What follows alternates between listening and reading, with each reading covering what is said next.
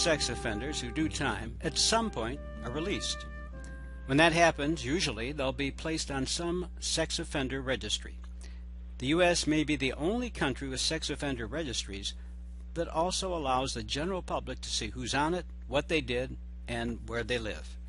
Today we'll ask this question: do these sex offender registries protect the public?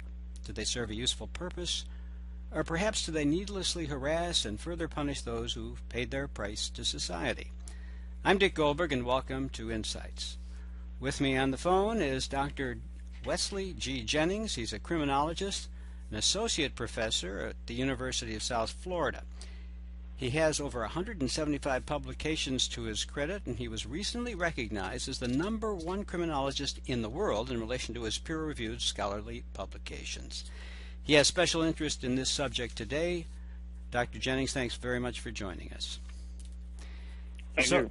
You bet. So, Dr. Jennings, are sex offender registries in all 50 states and the federal government as well? Yes, these registries do exist at the federal level and across all states, because the origin was the federal government, which enacted the first registry, and then they mandated that all the states follow suit in the mid to late 90s. Oh, so that it was I didn't realize it was a federal order that states have to have sex offender registries. How many people are on these registries? Across the country, there have been estimates as high as in the 500,000 to 600,000 estimates of sex offenders in the community. As far as on the registry, it varies obviously by state and by jurisdictions within states, but in the sense that some counties or cities can have as many as several hundred sex offenders, where others have you could have as few as 5 or 10 in more rural areas. Now, am I wrong? My conception was everyone who's labeled a sex offender, if they come out of prison, gets put on a sex offender registry somewhere. That is the requirement in the sense that yes, if someone is convicted of a sex offense, they are required to be on the registry. And there's variations in the requirements for what kind of information goes on the registry and what's publicly available across states and for certain types of sex offenders. But in general, yes, if you're convicted of a sex offense, post-conviction, you're required to go on the registry. And for how long? That varies as well, but usually most registries have 10-year, 20-year, and lifetime registration. Wow. And if you want to know who's on this, how easy is it for John Doe public to look up who's on the sex registry in my town? Oh, it's extremely easy to find this information. Some jurisdictions actually publish this in a newspaper, in the sense that goes out to the community residents. But as far as online, anyone can go online, can search the federal registry, or can search within their state, or even can go to their local jurisdiction's police department's websites. Also house these local level sex offender registry, and there's also now the availability for a lot of apps for phones or tablets where they can enter in their zip code, and it will populate the sex offenders that reside within a certain specified distance from where they live. So in this age of computers and everyone having access to it, it's pretty easy to find out this information. Absolutely. Okay, and what information are we going to see about each offender? Generally, you'll see obviously the name of the sex offender, their current address as far as where they reside, and then you'll usually see the type of offense they've committed. Beyond that, registries vary, but a lot of times they'll have the gender, the biological sex of the victim, whether it's a male or a female, or male and female victims. They have multiple victims.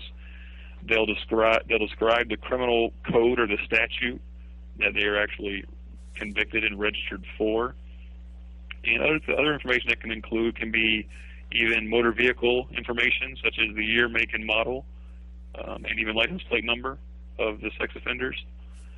And there's also information as far as employment, oftentimes listed on the registry. Can you give us a breakdown of who's on there? I mean, what are the crimes that people are on there for? What sex offenses? The sex offenders, there's a variety of types that range from child molestation to rape, statutory rape, such as those that have consensual sex, with one being a minor and one being an adult.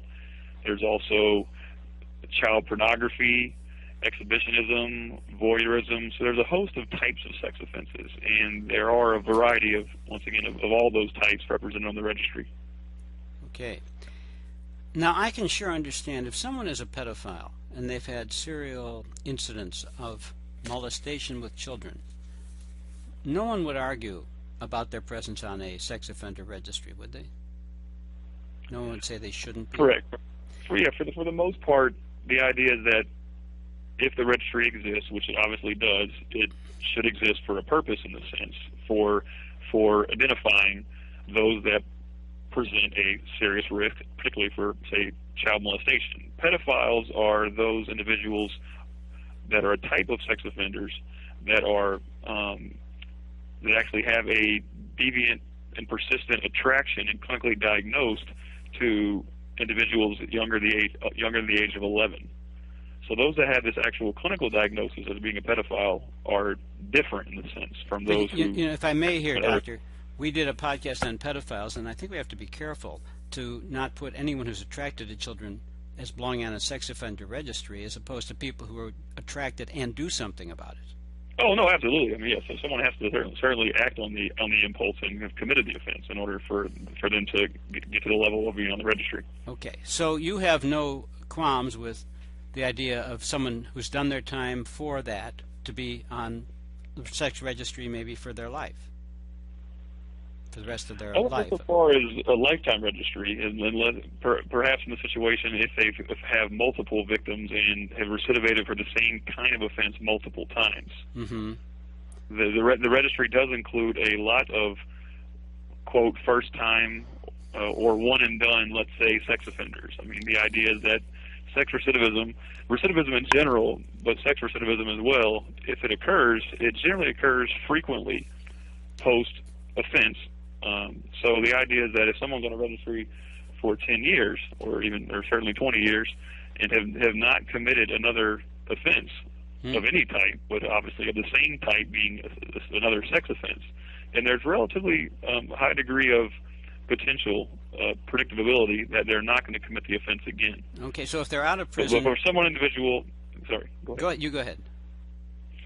Yeah, so for an individual who's commits a sex offense, is charged, arrested, prosecuted, and convicted, released, registered, commits another sex offense within a year post-release, goes back to prison, and then comes out, those individuals do demonstrate a very high risk in terms and belong on the registry, because they have already demonstrated that they have recidivated for the same type of offense, and therefore pose even higher risk for recidivating for an offense the third or fourth or subsequent time. Right. So let's say you have the most severe, I assume the most concern is with pedophiles, because, as we learned in another podcast, if that's your predilection, it will be for life. It's not changeable. You will be attracted to children your whole life. So if someone had done this, come out, repeated child molestation, then you feel they should be on for their life after their next release. Yeah, they certainly should be under supervision of either the government, in the sense of registry, and in the idea of also of treatment, hopefully, the idea, because there has been some implications that, and some research that suggested that cognitive behavioral therapy can be an effective method for treating and managing sex offenders in the community. But the idea that them being freely to roam, in the sense, as they may, without any kind of tracking, it would not be something that I would support, in the sense, for those who are multiple time recidivists for the same types of child molestation offenses. What percentage of these people who are on sex offender registries right now are pedophiles? Any idea? The estimates vary. I would probably say 5 to 10%. So, okay, it's a smaller number. What is in the top of the bell curve? What's the biggest group that's on sex offender registries? What's the offense? The largest variety are likely those that commit the lower level sex offenses in the sense of being child pornography, voyeurism, exhibitionism, or is also those of rape and the varying definitions of rape as opposed to rape versus statutory rape. Okay. So there's definitely a garden variety of sex offenses across the board. As far as it's really difficult to pinpoint the most prevalent sex offense per se. What I hope to accomplish is to go over these different offenses and think, is this serving the public in all these offenses? Who should and shouldn't be, if anybody, on these registries? And are they protecting the public? So why don't we begin with that question about protection. Are you think sex registries being effective at protecting the public? As far as the registries themselves, they're created under the assumptions that there is going to be obviously an element of deterrence, in the sense that should a sex offender who is registered and released and registered on the sex offense obviously knows they're on the registry, and therefore they would be less inclined to commit an offense because they know they're under surveillance. And the same idea, so that's specific deterrence. There's also the assumption of general deterrence, because a would-be sex offender who has not committed a sex offense yet is aware that there's a registry. They're going to be dissuaded from committing a sex offense because they don't want to become a registered sex offender. Right. So those are the prevailing assumptions: the specific deterrence for those who've already committed sex offenses, and the general deterrence for the would-be sex offenders. Okay. So that in and of itself, as a policy, makes sense. But essentially, most of the research has examined these policies across various states and across various types of sex offenders, and have by and large demonstrated that there is no difference in the recidivism rates of sex offenders released prior to the implementation of these policies compared to sex offenders released post-implementation of these policies.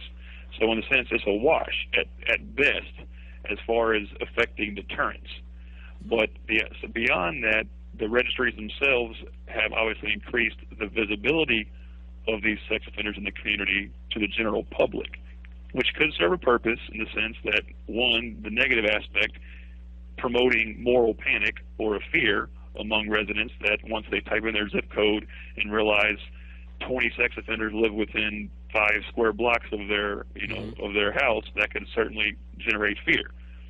But that fear needs to be tempered by if the registries do present the type of offense and the nature of the offense and the type of victim and provide all that information, then individuals can hopefully use that information to really kind of self-evaluate their own potential risk. So if sex offender A lives down the block and they committed an offense against a 3-year-old child who's a female, and I'm someone who, say, has no kids, then I don't consider myself at risk for that person. And certainly I don't have any children, so therefore my children aren't at risk for that person. So in that situation, I wouldn't likely have to change any of my daily activities to reduce my risk because I'm likely not at risk for that specific type of offender.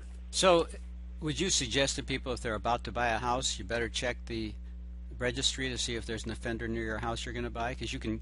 I have friends who are realtors, and they say, this has killed a lot of sales for me. I'm about to go to the closing, and they can call it off when they find there's a sex offender within 3 blocks of their house. No, I can definitely see that implication. I've heard that echoed elsewhere as well.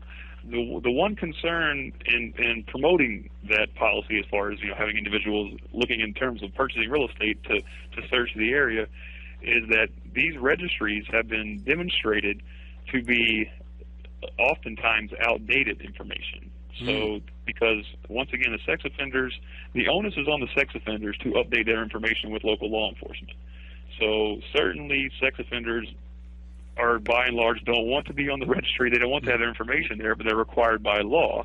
So for instance, if they move, they're a transient population as well.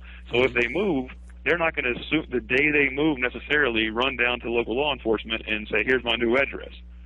They maybe buy themselves at least a few days or a few weeks to have a new address. So before they have to report, or the probation officer or parole officer contacts them and updates their information. Can't they get their parole revoked if they don't report? if they move into right. No, there's a restriction. Right, there definitely is a restriction. But the point of it is, as far as the immediacy of the updating the information, even with those sanctions. No, oftentimes sex offenders do return to prison because violating the restrictions of their probation or parole related to the registry. Because there's restrictions of the registry that are mandated. There's also restrictions of their parole and probation. So it's not always reliable, but I would think people also would often make bad judgments when they see there's 3 or 4 or 5 sex offenders near them without getting the next bit of information you talked about.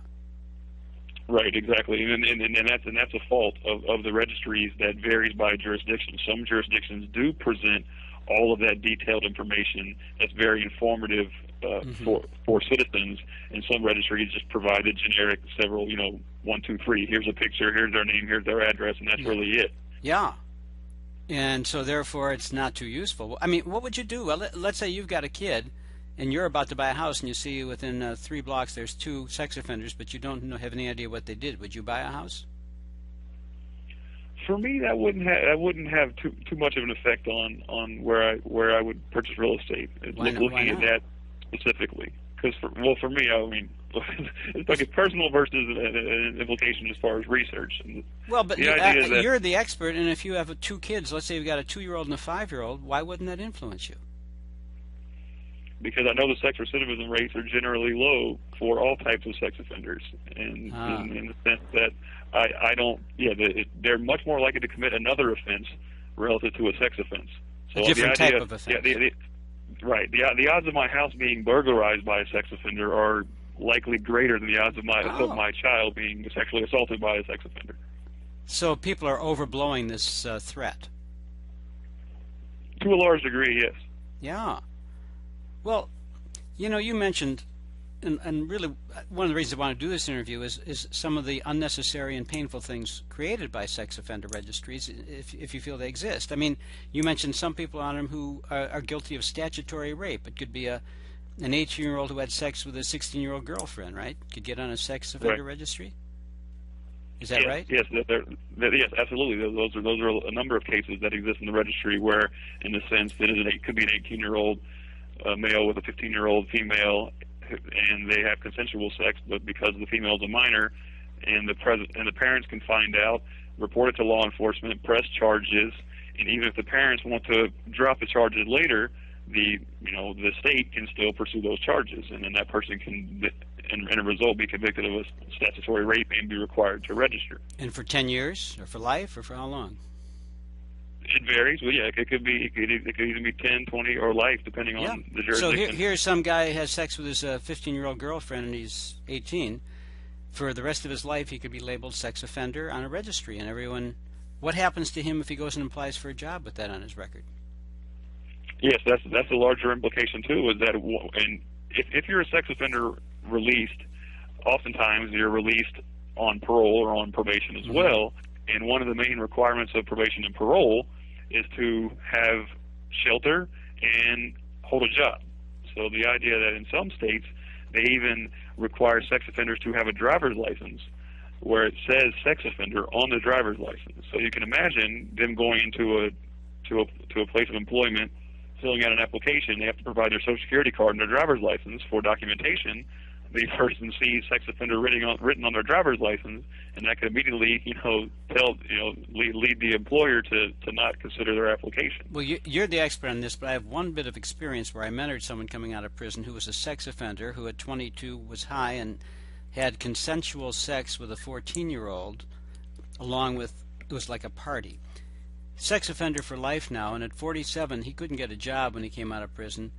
And I finally arranged and persuaded a manager of a Panera chain to hire him as a line worker. And he was all ready to go when Panera said, our national policy is we do not hire sex offenders. So he then tried to get a job delivering pizza in his own car and delivering sandwiches. No one would hire him, saying we don't hire sex offenders.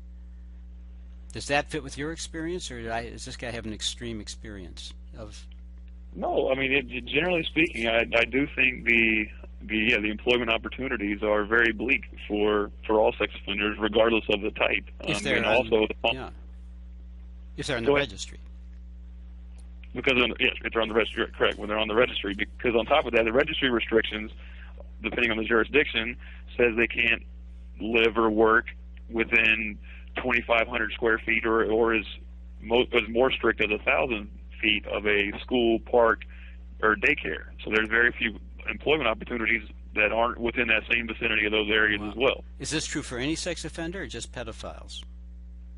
Any sex offender, as far as there are residency restrictions. Yes. Does that make any sense to you? Again, depending on the nature of the offense and the number of the prior offenses, that could have an implication, such as if someone has committed multiple sex offenses against children, then I can understand them not, working in a daycare or right. living across the street from an elementary school. I can see that. Okay. But what if their offense was a rape 30 years ago? No, in that situation, they're extremely low risk. Yeah. And then those restrictions are kind of draconian in that regard. Yeah, and you said there's only 5 to 10% of people who are pedophiles that are on the registry. The rest are not pedophiles. So why would you have them not be near a school if they're not pedophiles, or grammar school? Right, and that's the general reality of the legislation, is that it happened very fast and occurred quickly at the federal level, and which was then mandated down and disseminated across the states without a lot of forethought or planning. So in the sense, the registry and its restrictions are by and large universally applied, which treats all sex offenders as one unique and homogeneous group, when there actually exists a lot of differences within sex offenders and across types of sex offenders. Wow.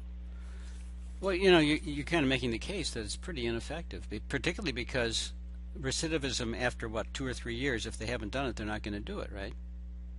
Yeah, generally the risk for recidivism, or the potential for recidivism, drops precipitously after a year, 18 months, 2 years, and thereon after. Yeah, because you could have the Willie Horton effect, that if it happens once and 12 years after, and the politician who was in office when that happened will be ruined, right? They'll say, "Oh, well, no, certainly, yeah, no, it's not politically, expedient to be pro-sex offender. Certainly, I'm not arguing that, but the idea of trying to long-term actuarial prediction assessment, if you have any false positives or false negatives, both of those outcomes are not the best alternative scenario. Yeah.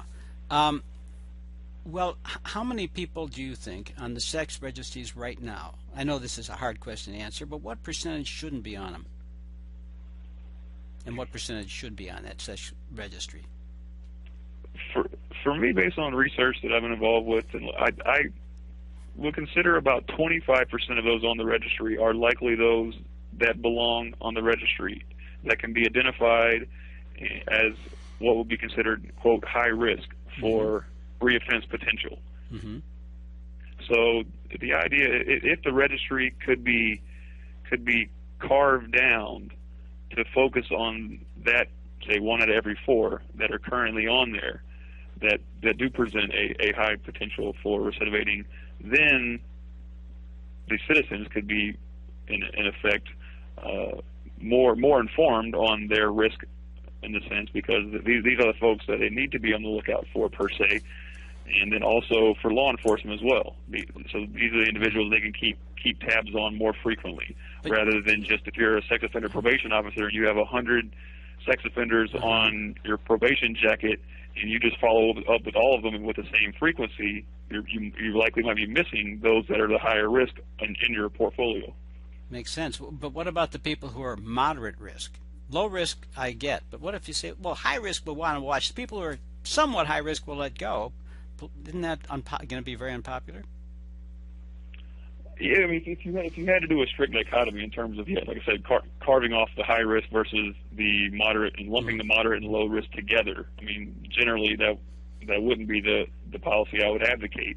But you could easily shave off the lowest tier of the risk from the group, and then differentially follow or present differential information for those that are in the more moderate to high risk categories. Well, what I'm intuiting from what you're saying is, if you took off the lowest half at risk, you're very likely not to have many incidents from that low half, but you will better protect the public because the half that are now being supervised, the probation and parole officers can pay more attention, and they're likely going to monitor them better.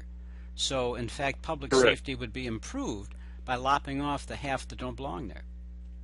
Is that fair to And say? and it would once again affect the idea of the moral panic or the perhaps unfounded fear if someone sees 50 sex offenders living in their zip code. Right. Really, maybe only 25 of those, are present some degree of risk, and then of those 25, it's only about 10, let's say, perhaps, that actually do present the most risk. So they can be on the lookout for those specific people versus treating all 50 of those people as equally likely to victimize them. And when you think about why I assume you'd vote for a policy that took off the 50% that are least likely, off the list they go. But generally, those who are on the list that, as you say, shouldn't be, they suffer job discrimination. What are the other things they suffer? Because they've already done their time. Right. Yeah. So it does present a potential for double jeopardy in the sense that they've already served their time and now they're being punished in the sense on doubly upon release for having difficulty with employment and a series of other what's referred to in the literature as collateral consequences of sex offender registration and notification policies.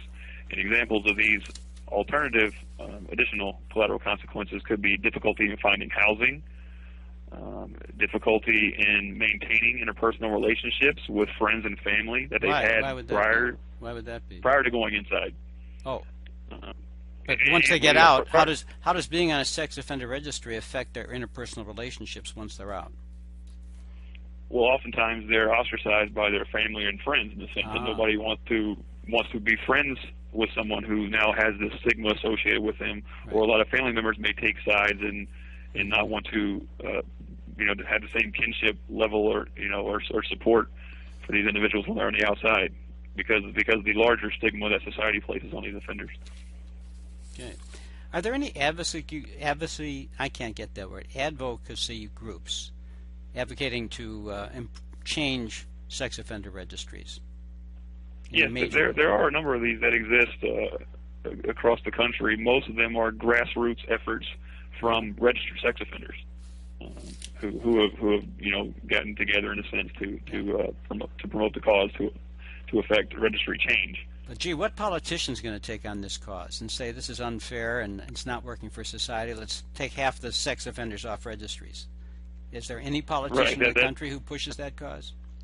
I doubt there's one, because in the sense that looking soft on crime is not a strong political statement, obviously, to make, and looking softer or as soft on sex crime is certainly even less favorable. So there is some difficulty in affecting policy at this level for this group of offenders. As an expert and a criminologist, do you get frustrated? Doesn't it upset you to see this injustice or waste?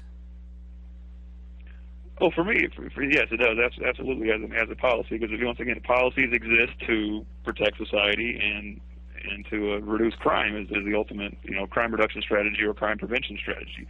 So when policies are actually evaluated rigorously over time and across many different types of studies, and the accumulation of the evidence suggests one thing versus the other, in the sense that maybe policy is not effective, and there's recommendations that can be made on how to revamp the policy or tailor the policy or customize the policy, and it falls on deaf ears, then that is certainly beyond an unfortunate scenario.